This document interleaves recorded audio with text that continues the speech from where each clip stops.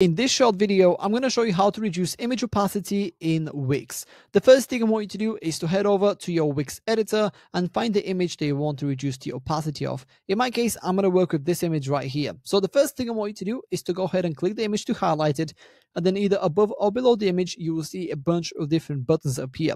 In my case, they're below. And from here, I want you to click on Edit Image, which is the third button to the right. Click on that, and then a new window is going to open up. So if I just move my camera away from here for a second, I want you to go all the way down from this menu here on the left-hand side, all the way down to Background right here.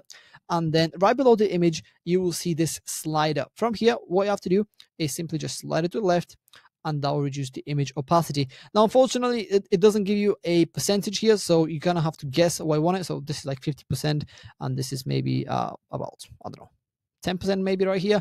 So if I just leave it at this and then go ahead and click on Save in the top right corner of the screen, the image is going to update on my home page, and the opacity of the image will be reduced as intended. So just give it a couple of seconds, and you will see the new image right here, as you can see. Let's go ahead and preview the website and see what it will look like for real. As you can see, this is the image with reduced opacity. And yeah, that's pretty much it. That's how to reduce opacity of an image in Wix. If you have any questions, please let me know down in the comments below, and I'll do my best to help you out.